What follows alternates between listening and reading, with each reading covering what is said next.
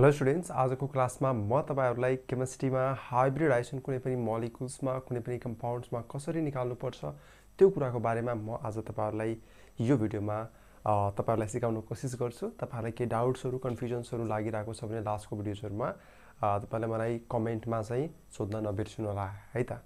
Okay, without wasting time म चाहिँ टपिकमा जान्छु र अर्को कुरा तपाईहरुलाई हाइब्रिडाइजेसन निकाल्न आउँछ भने चाहिँ भिडियो नहेर्नु होला है, किनकि भिडियो हेरेर फेरि कामै छैन तपाईहरुलाई। त्यसकारणले गर्दाखेरि अरु भिडियोजहरु हेर्नु, यदि हेर्दै हुनुहुन्छ भने नभए पढाइतिर ध्यान दिनु होला। Okay, so without wasting time म चाहिँ टपिकमा जान्छु। टपिकमा हामीसँग छ आज हाइब्रिडाइजेसन। सो हामीलाई थाहा छ व्हाट इज हाइब्रिडाइजेसन। सबैलाई हामीलाई थाहा छ हाइब्रिडाइजेसन भनेको दुईटा अर्बिटल्सलाई मिक्स गर्ने प्रोसेसलाई नै भनिन्छ कि हामीले हाइब्रिडाइजेसन भनिन्छ। सो हाइब्रिडाइजेसन निकाल्नको लागि आज मैले धेरै कुरा डिस्कस गर्दिन, किनकि यो डिस्कस गर्नको लागि पनि अरु टाइमिङ आउँछ। सो आज म सर्ट ट्रिक मात्र भन्छु यसमा कि गर्ने के त है। गर्ने के भने सबसे फर्स्टमा हामीले थाहा हुनुपर्छ कि कुन ग्रुपमा कुन एलिमेन्ट्सहरु पर्छ। जस्तै ब्यालेन्स सेलमा यसको इलेक्ट्रोन कतिवटा हुन्छ, जस्तै कुनैको 5 वटा हुन सक्छ, कुनैको 6 वटा हुन सक्छ, कुनैको 8 वटा इलेक्ट्रोन हुन सक्छ हैन। त्यो कुरालाई हामीले यसमा हेर्छौं। भनेपछि त्यो ग्रुपहरुलाई हामी भन्छौं अट्याच्ड एटम भन्छौं यसमा, अथवा बोन्ड पेयरलाई भन्छौं त्यसलाई, अथवा त्यसमा टर्मिनल ग्रुपहरुलाई भन्छौं त्यसमा। ओके, सो अब हेर्नु सबसे फर्स्टमा के गर्ने भने हाइब्रिडाइजेसन निकाल्नको लागि हामीले चेक गर्छौं। जस्तै फर एक्जाम्पलको लागि हाइब्रिडाइजेसन्स मैले भने हाइब्रिडाइजेसन निकाल्नको लागि सबसे फर्स्टमा के गर्ने भने total number of atoms attached to the central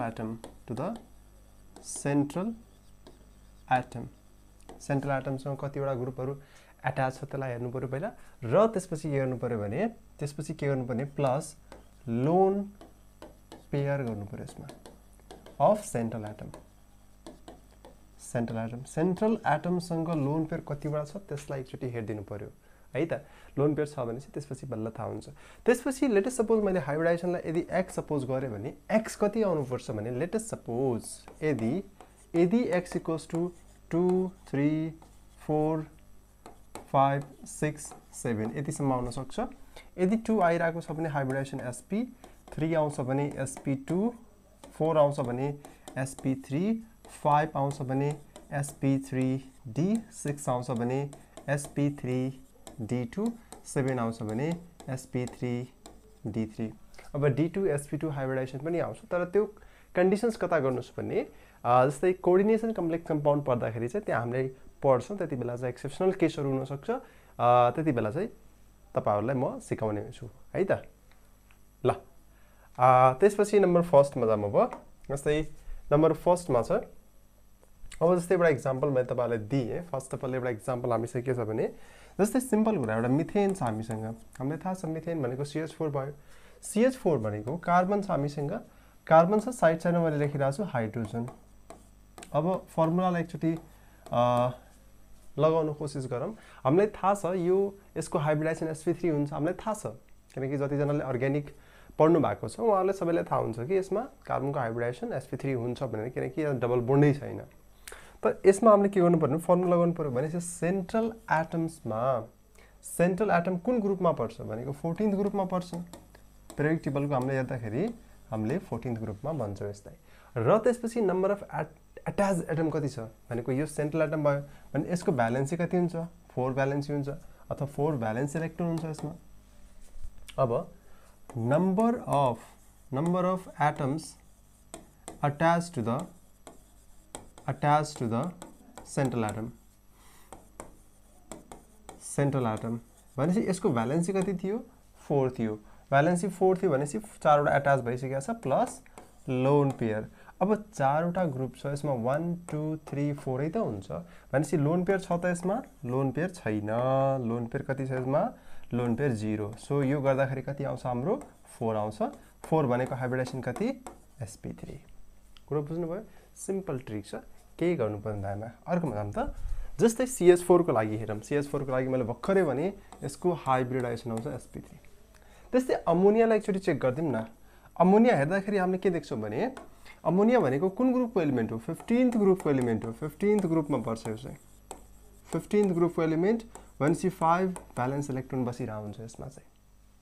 अब 5 भ्यालेन्स इलेक्ट्रोन छ भनेपछि त्यसपछि हामीले चेक गरौँ सेन्ट्रलमा कतिवटा ग्रुप एटम्स र ग्रुप एट्याच छ यसमा 3टा सो 3 प्लस भ्यालेन्स इलेक्ट्रोन मतलब भ्यालेन्स इलेक्ट्रोन 5 छ 3टाले शेयर गरिसकेका छ भनेपछि बचिरहेछ कति लोन पेयर एउटा बचिरहेछ भनेपछि 3 + 1 4 हाइब्रिडाइजेसन इज sp3 कुरा बुझ्नुभयो अर्कोमा हेरौँ जस्तै वाटरको केसमा हेरौँ वाटर अक्सिजन छ हामीसँग अक्सिजनको आउटर सेलमा इलेक्ट्रोन कति 6वटा हुन्छ मतलब यसलाई भन्न सकिन्छ दैट इज 16th ग्रुप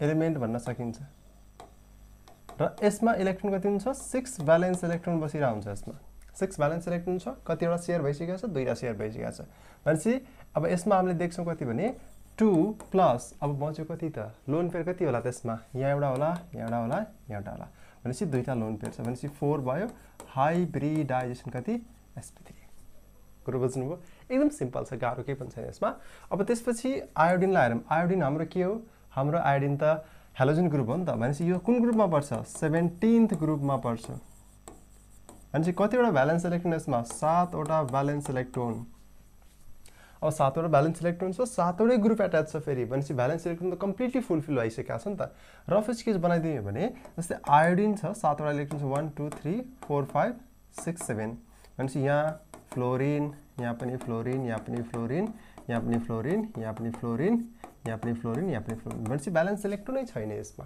भनेपछि हामीले देखिरहेछौँ के भने यसमा भ्यालेन्स इलेक्ट्रोन छैन भनेपछि हाम्रो टोटल एटम कति 7 + 0 र हाइब्रिडाइजेसन हुन्छ sp3d3 that is the hybridisation of IF7 यहाँसम्म कुरो बुझ्नुभयो ल अर्को हेर्नुहोस् त अर्को मैले क्वेसन सरस्वती यहाँ दिएको छु तपाईहरु एकचोटि गर्न सक्नुहुन्छ भने फटाफट गरिदिनुस् भिडियोलाई क्लिक गर्नुस् भिडियोलाई पज गर्नुस् र गर्न थाल्नुस् अनि त्यसपछि चेक गर्नुस् सक्नुहुन्छ ल सक्नुभयो गर्न सक्नुभयो अब अगाडि अब हेर्नुस् है त अब जस्तै जेनोन भनेको के नोबल ग्यास भनेको कुन ग्रुपमा पर्छ 18th ग्रुपमा पर्छ भनेपछि भ्यालेन्स सेलमा कतिवटा इलेक्ट्रोन बसिरहेछ 8 भ्यालेन्स इलेक्ट्रोन बसिरहेछ यसमा अब हामीलाई थाहा छ जेनोनमा 8 भ्यालेन्स इलेक्ट्रोन छ भने 4वटा शेयर भइसकेको छ बसिरहेछ कति 4वटा बसिरहेछ भने 4 प्लस 2टा लोन पेयर हो कि हैन भनेपछि 6 हाइब्रिडाइजेसन कति sp3d2 हुन्छ यसमा किनकि 6 को लागि हामीले के राखेका छौं भने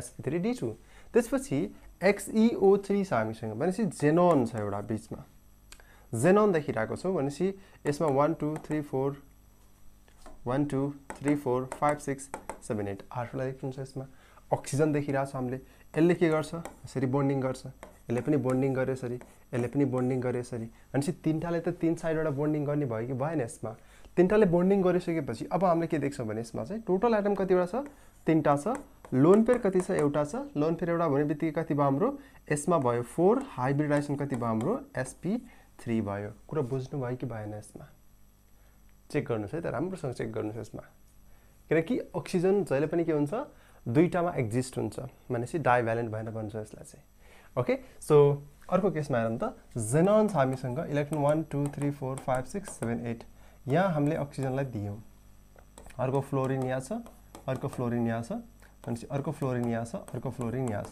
भनेपछि टोटल कतिवटा देखिरहेको छ हामीले ग्रुपहरु अट्याच्ड ग्रुप 5 वटा छ यसमा लोन पेयर कतिवटा छ एउटा छ र 6 वटा देखिरहेको छ टोटल हामीले र त्यसपछि हाइब्रिडाइजेसन हुन्छ sp3d2 आउँछ यसमा हाइब्रिडाइजेसन कुरो बुझ्नु भयो कि भएन फेरि एकचोटी चेक गर्दिन जस्तै जेनोन छ हामीसँग 1 2 3 4 get on the dance floor 1 2 3 4 1 2 यसमा अक्सिजन यसमा पनि अक्सिजन त्यसपछि यहाँ छ हामीसँग एउटा फ्लोरिन यहाँ छ हामीसँग एउटा फ्लोरिन भनेपछि दुईटा फ्लोरिन छ यसमा भनेपछि कतिवटा ग्रुप एट्याच छ दुईटा चारवटा लोन पेयर कति एउटा कतिवटा भयो 5 वटा हाइब्रिडाइजेसन कति भयो sp3d भयो चेक गर्नुस् एकचोटी तपाईहरुको यही आएको छ भने एकदम राम्रो भेरी गुड अब अगाडि बढौं ल अब फेरि एकचोटी के गर्नुस् भने यो फेरि एकचोटी गर्न ट्राई गर्नुस् त क्वेशन दिएको छु मैले क्वेशन्सहरुलाई ट्राई गर्नुस् गर्नुभयो अब अगाडि बढौं जस्तै हेर्नुस् सल्फर भनेको यो सेन्ट्रलमा छ सल्फरको कुन ग्रुपमा पर्छ यो पनि हाम्रो के हुन्छ अक्सिजन फ्यामिलीमै पर्छ भनेपछि यो पनि 16th ग्रुपमै पर्यो 16th ग्रुपमा छ भने कतिवटा इलेक्ट्रोन भ्यालेन्स सेलमा 6 वटा भ्यालेन्स इलेक्ट्रोन बसिरा हुन्छ यसमा भनेपछि 1 2 3 4 5 6 एउटा मैले यहाँ राख्दिए एउटा मैले यहाँ राखे अर्को मैले यहाँ राखे अर्को मैले यहाँ राख्दिए अब हेर्नुस् है, अब यसमा हेर्दाखेरि हामीले कति देखिरहेको छौँ ग्रुपहरू 4 वटा एट्याच छ, एउटा लोन पेयर छ, यसमा 5 वटा आयो। हाइब्रिडाइजेसन कति भयो? कति भयो हाइब्रिडाइजेसन? sp3d भयो यसमा। कुरो बुझ्नु भयो। त्यस्तै NH4 प्लसलाई हेर्दियौँ। अब प्लसलाई अलिकति ध्यान दिउँ। यसमा हुनु पर्थ्यो कतिवटा इलेक्ट्रोन? 5 वटा इलेक्ट्रोन हुनु पर्थ्यो। तर ग्रुप यसमा प्लस एउटा प्लस पनि छ। भनेको मतलब के भने यसले इलेक्ट्रोन के गरिसकेको छ? के गरिसकेको छ? यसले इलेक्ट्रोन अरूलाई दिइसकेको छ यसमा। भनेको मतलब के भयो भने अब हामीले यसमा राख्छौँ भ्यालेन्स इलेक्ट्रोन कतिवटा हुनुपर्छ यसमा? कतिवटा हुनुपर्छ? एउटा हुनुपर्छ। हेरौँ है त। भनेपछि 4 भयो। 4 कतिवटा ग्रुप एट्याच छ? 4 वटा प्लस 1 हुनु पर्थ्यो लोन पेयर, तर लोन पेयर के भइसकेको छ? दिइसकेको छ। त्यसकारणले गर्दाखेरि 4 आयो। हाइब्रिडाइजेसन कति आयो? sp3 आयो। कुरो बुझ्नु भयो। ल अब एकचोटि यसमा हेर्दिनुस् त H3O+ मा हेर्दिनुस्। H3O+ को अक्सिजनको आउटर सेलमा इलेक्ट्रोन कति? 1 2 3 4 5 6 6 वटा इलेक्ट्रोन छ। हाइड्रोजन कतिवटा आएर फिल हुन्छ यसमा? 3टा हाइड्रोजन यसरी बसिरहेको छ भनेर थाहा पायौँ हामीले। अब यसमा हेरौँ, यहाँ प्लस चार्ज पनि त छ नि, प्लस र यसले के गर्छ? न्युट्रलाइज गर्दियो यसमा। भनेपछि कति भयो यसमा? इलेक्ट्रोन्सहरू कति हुनु पर्थ्यो यसमा? भ्यालेन्स इलेक्ट्रोनहरू। भनेपछि अक्सिजन छ कि छैन? अक्सिजन 3टा भयो यसमा, प्लस 2टा भ्यालेन्स इलेक्ट्रोन हुनु पर्थ्यो यसमा, तर एउटा के भइसकेको छ? एउटा गइसकेको छ। भनेपछि कति भयो यसमा? 4 भयो। हाइब्रिडाइजेसन कति? sp3 भयो। कुरो बुझ्नु भयो कि भएन? बुझ्नु भयो नि। भ्यालेन्स इलेक्ट्रोन हुनु पर्थ्यो 2टा, तर पोजिटिभ चार्ज आइसकेको छ। त्यसकारणले गर्दाखेरि भ्यालेन्स इलेक्ट्रोन एउटा चाहिँ गइसकेको छ हाम्रो। त्यसकारणले हाइब्रिडाइजेसन कति? sp3। अर्को हेर्दियौँ बोरोन। बोरोनको आउटर सेलमा इलेक्ट्रोन कतिवटा बसिरहेको हुन्छ? 3टै बसिरहेको हुन्छ। भनेपछि 3टा ग्रुप छ। 3टामा हामीले के देख्छौँ भने केही पनि लोन पेयर छँदै छैन। इज कति भयो यसमा? 3 हाइब्रिडाइजेसन sp2। यसको लागि पनि हेर्दियौँ। फस्फोरसको आउटर सेलमा इलेक्ट्रोन कति? 5 वटा इलेक्ट्रोन हुन्छ। भनेपछि 5 वटै इलेक्ट्रोन सेयर भइसकेको छ। 1 2 3 4 एन्ड 5। भनेपछि 5 + 0 = 5 हाइब्रिडाइजेसन इज sp3d। सक्यो त्यसमा, केही गाह्रै छैन। अर्कोमा हेर्दियौँ। भनेपछि फस्फोरस थियो हामीसँग। फस्फोरसमा 1 क्लोरिन क्लोरिन, यहाँ पनि छ क्लोरिन। यो क्लोरिन है, फेरि कसैलाई डाउट होला यसमा। यहाँ क्लोरिन छ हामीसँग। अब बच्यो कति? एउटा प्याराफ्लेक्टिन बच्यो। भनेपछि 3 + 1 = 4 हाइब्रिडाइजेसन इज sp3। सक्यो यसमा। अर्कोमा पनि हेर्दियौँ। सल्फरको आउटर सेलमा इलेक्ट्रोन कति? अघि भर्खर हामीले डिस्कस गरे जस्तो लाग्छ। सल्फर भनेपछि एकचोटि हेरिदिइहाल्नु। सल्फरको आउटर सेलमा 6 वटा इलेक्ट्रोन, 6 वटै सेयर भइरहेको छ। भनेपछि 6 + 0 = 6 भनेपछि sp3d2। कुरो क्लियर छ यहाँसम्म? अगाडि बढौँ है त। अब त्यसपछि हेर्नुहोस् AlCl3 छ हामीसँग। Al को आउटर सेलमा इलेक्ट्रोन कति? 3टा। भनेपछि 3टा इलेक्ट्रोन गएर बसिरहेको छ। AlClCl भनेपछि 3 + 0 = 3 हाइब्रिडाइजेसन इज sp2। यसको पनि हेर्दियौँ। अघि जस्तै त हो नि। BClClCl भनेपछि कतिवटा एटम एट्याच छ यसमा? 3टा + 0 = 3 हाइब्रिडाइजेसन इज sp2।